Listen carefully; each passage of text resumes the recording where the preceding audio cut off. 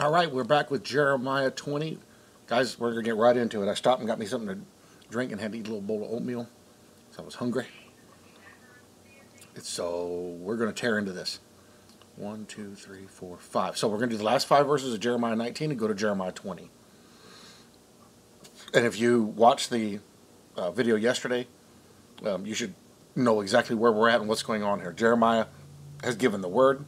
God said, okay, here's what I want you to do, Jeremiah. Jeremiah gave him a physical example to show him. Gave him the word, smashed the pot, and then said, okay, here's the deal. Jeremiah 19:11, and say to them, thus says the Lord of hosts, even so I will break this people in the city as one breaks a potter's vessel. Jeremiah had just done that, which cannot be made whole again. And they shall bury them in Tophet till there is no place to bury. Thus I will do to this place, says the Lord, and to its inhabitants, to make this city like Tophet. You know, it's like that around there. They had to bury on top of the ground because all the underneath is already filled up with bodies. And the house, it costs you $1.5 million to get buried on the Mount of Olives. And they had to put your grave above ground. Verse 13, and the houses of Jerusalem and the houses of the kings of Judah shall be defiled like the place of Tophet, because of all the houses on whose roofs they have burnt incense to all the host of heaven, and poured out drink offerings to other gods. Then Jeremiah came from Tophet, where the Lord had sent him to prophesy. And he stood in the court of the Lord's house, and said to all the people, thus says the Lord of hosts. This is going to be our segue into a really interesting exchange in chapter 20. Thus says the Lord of hosts, the God of Israel, behold, I will bring on this city and on all her towns all the doom that I have pronounced against it, because they have stiffened their necks that they might not hear my words. God's like, all right, y'all, here it is. He's given them every chance in the world. Now we're in Jeremiah 20. Jeremiah persecuted by Pashur. Now we're going to have an exchange between a couple people.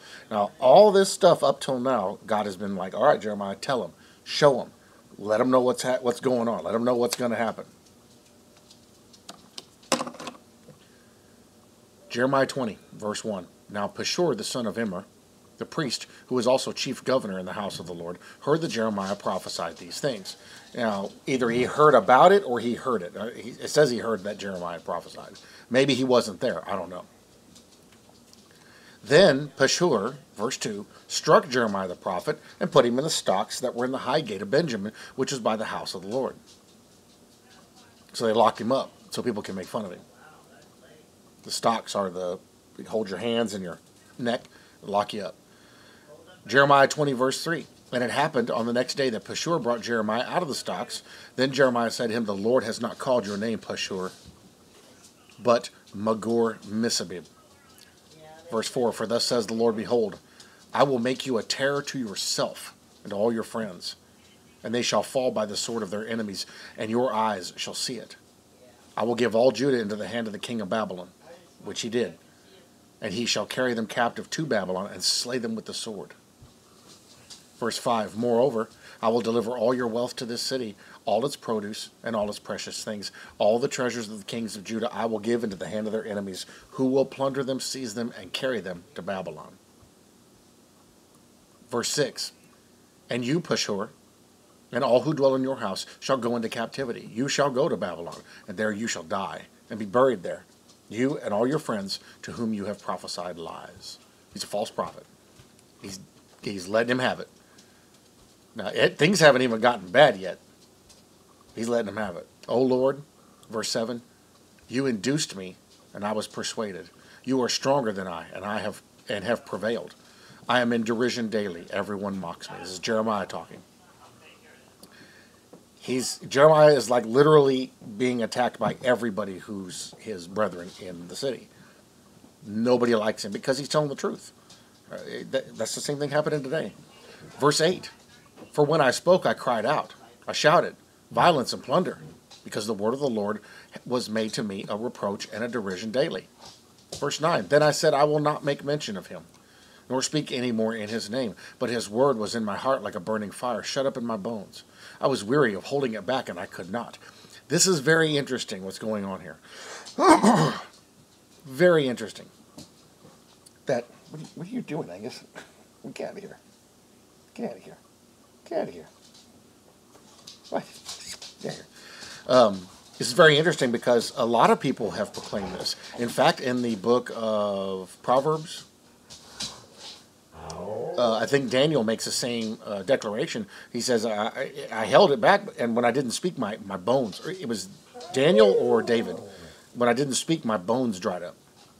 When you hold in the word and you don't speak it, it becomes so strong, it's overwhelming. I've told you guys before, if he gives me something to put in a video and I don't do it, I don't sleep. I can't sleep until I do the video. I went, in 2019, I went 4 days, no sleep. Finally, I was like, okay, fine. I got up, I did the video, slept like a baby. You can't help it. There's so much contained within it. It's so powerful.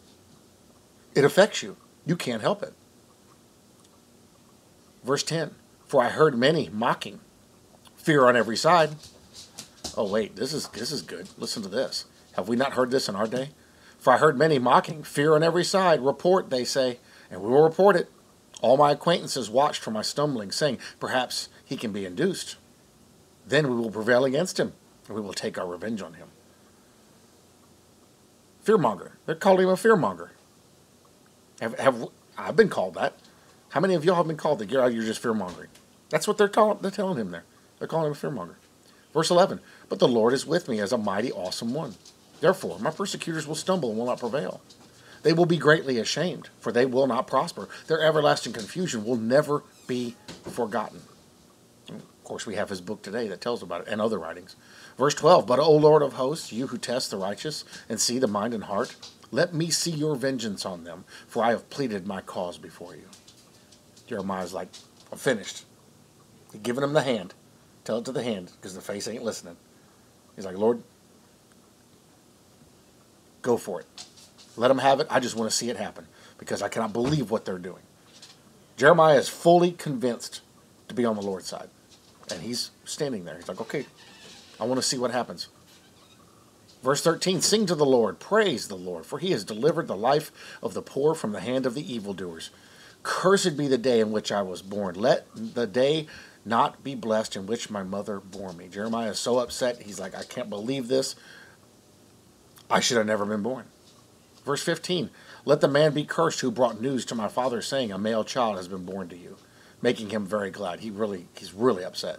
Verse 16, and let that man be like the cities which the Lord overthrew and did not relent. Let him hear the cry in the morning and the shouting at noon, because he did not kill me from the womb, that my mother might have been my grave, and her womb always enlarged with me. He would rather he died in the womb. Verse 18, why did I come forth from the womb to see labor and sorrow, that my days should be consumed with shame? How many of us can relate to this?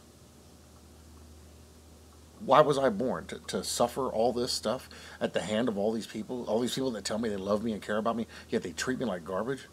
This is what Jeremiah is talking about. Look at the position I'm in. Look at what I'm doing. I'm standing as the mouthpiece of our very God, and look what they're doing. Not only are they ignoring everything that's being said, but they're mocking at the same time. Not mocking me, mocking God, the one I'm delivering the message from. How can I stand this?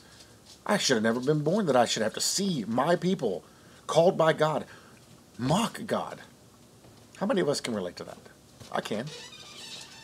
I think it's amazing, because we have that happening today. People literally spitting in God's face. And it becomes insulting. That to the point that you hear somebody do it, and it's like, why are you mocking God? What's the matter with you? That you want to stand up and say that. You can't help it. That's part of being born again.